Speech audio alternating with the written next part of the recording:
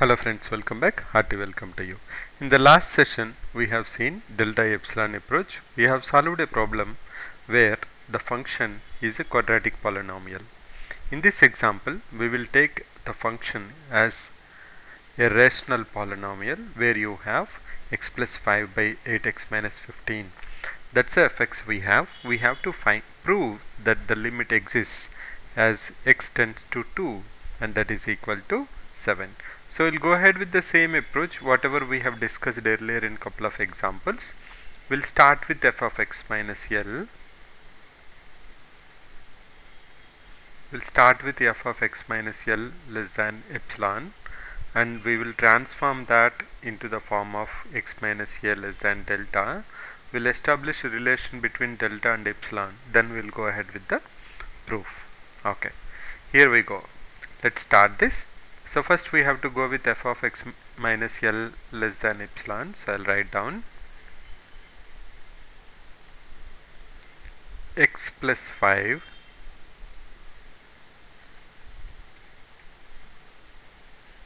by 8x minus 15 minus 7, that is nothing but f of x minus L is less than epsilon.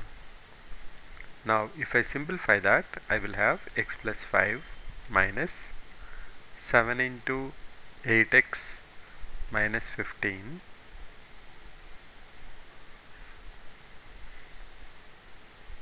divided by 8x minus 15 less than epsilon.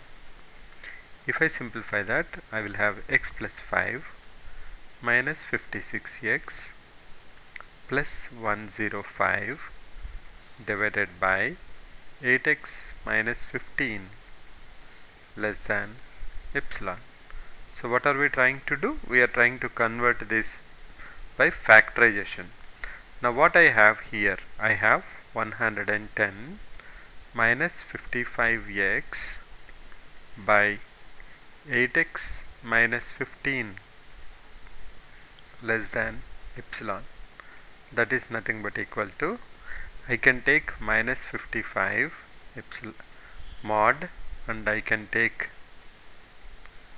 x minus 2 divided by 8x minus 15 should be less than epsilon. Now if you remember, the approach whatever we have followed always is to convert 8x minus 15 into its, transform that into a constant by applying a condition that delta is less than or equal to 1. That gives me, we know already that x minus a, that is x minus 2 is less than delta, that is also now less than or equal to 1. So this is nothing but equal to minus 1 less than x minus 2 less than 1. If you add plus 2, you will see that that is nothing but equal to 1 less than x less than 3. But we have a problem minus 1 plus 2, minus 1 less than x minus 2 less than 1. So when we add 2, we will have minus 1 plus 2 1, x minus 2 plus 2x, then we will have 1 plus 2 3. You see that this function is not defined at x equal to 15 by 8. So I cannot have values of x in this particular range, and you can see that that's almost equal to 2, which is falling here. So lambda less than or equal to 1 is not helping us. Now what is the meaning of lambda, sorry, what is the meaning of delta less than or equal to 1? Let's try to plot this and see here. Now let us say we are talking about x minus 2, so that means this is 2. You want to go to delta 1 means you want to go to 1 and you want to go to 3, but 1.875 is somewhere there nearby, you can't avoid it. So what we will do, we will try to reduce this delta by 10. That means I will take only delta equal to 1 by 10. That means I will just only take, that will be 19 by 10 and 21 by 10. I have taken now. Now this is not working out, because if I go for delta less than or equal to 1, I am ending up with the interval where x is not defined at 1.875. So I am trying to convert the interval, put a constraint on the x-axis that it should be less than, the delta interval should be less. So I am taking delta is less than 1 by 10. Now what that will give me? That means it will be 2 minus 1 by 10, 2 plus 1 by 10. That is perfectly fine, because it is 19 by 10 and the value here is 1.875 where x is not defined. So we are perfectly fine. So why we are not taking delta equal to 1? Because if I take delta equal to 1, the x is not defined in this interval exactly at the point 1.875. It is not defined because 8x minus 15 is equal to 0, x equal to 1.875, then it becomes not defined. Okay, right. Now we have taken delta less than or equal to 1 by 10. Now what this will give us? This will give us minus 1 by 10 less than x minus 2 less than 1 by 10. That's nothing but equal to, so from that, can we get 8x minus 15? So for that, first we will go to x. To get x, I have to add 2. If I add 2, I will have, we have seen already, that will be nothing but 19 by 10 less than x less than 21 by 10. Now this is what I will have. The x values will be between 19 by 10 and 21 by 10. Now we are interested in converting 8x minus 15. That means I should first multiply with 8. So I will say that is nothing but 152 by 10 is less than 8x is less than 168 by 10. Now the next step will be, I have to subtract 15. So I will say 152 by 10 is less than 8x minus 15 is less than 168 by 10. I have to subtract 15 here. That will give me 2 by 10 is less than 8x minus 15 is less than 18 by 10. Can I write it as 1 by 5 is less than 8x minus 15 is less than 9 by 5. But what we are interested is 1 by 8x minus 15. Now what is this statement? This statement is nothing but equal to 55 into x minus 2 divided by, or nothing but, can I say 1 by 8x minus 15 less than epsilon. That means we are trying to find out what is the value of 1 by 8x minus 15. So for that, what I should do? I should reverse this. It will become 5 by 9 is less than 1 by 8x minus 15 is less than 5. So the max value 1 by 8x minus 15 can take is nothing but 5. So I can go ahead now and I can write it as 55 into x minus 2. 1 by 8x minus 15 will take max value of 5.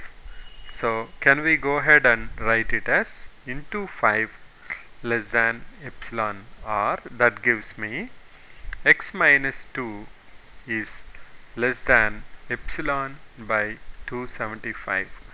So this is the condition we have. So what will be the value of delta? Delta is nothing but minimum of 1 by 10 comma epsilon by 275. Now with this you can go back and we can prove it. So one point we have to remember now is that once we take delta equal to 1, we have taken delta equal to 1 and we have seen delta equal to 1 and we have seen that in that interval the function is not defined at one particular point.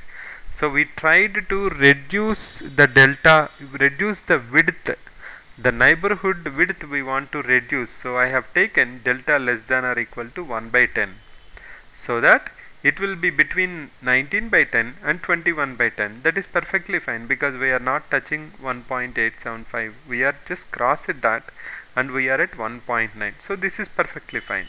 So based on that, we have found what is the max value of 1 by 8x minus 15, and we have taken delta equal to minimum of 1 by 10 or epsilon by 275.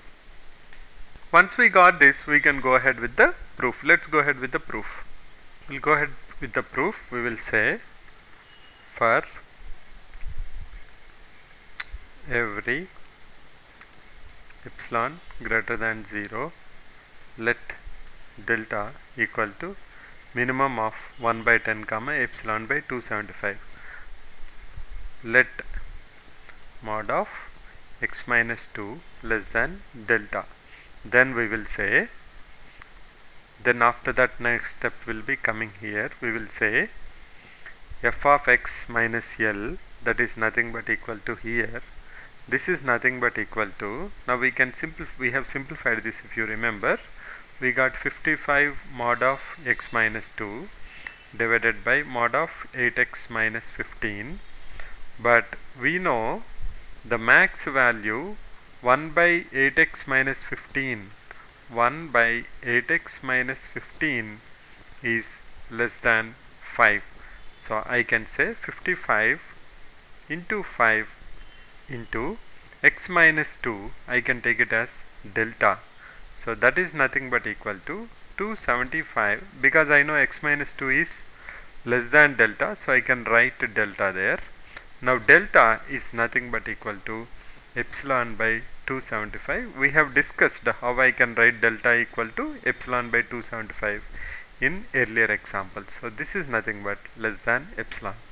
So this is how we can prove rational functions also. Now only the difference you see is, earlier we have in the numerator the algebraic expression which needs to be converted into a constant, taking a constraint on delta, whether you want it to limit it to 1 or 1 by 4 or 1 by 10.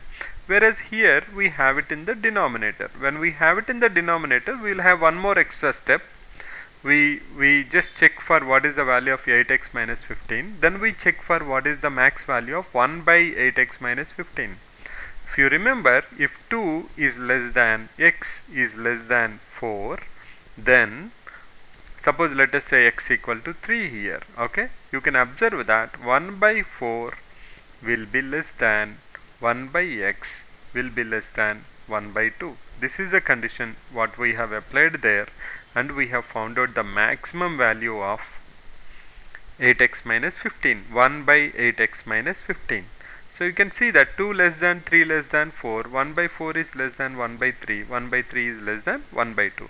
Based on this logic, we got that that's nothing but equal to max value is 5. So we have substituted that and we got it. So we'll solve some more examples as part of limits in the coming session. Thanks for your time. Bye for now.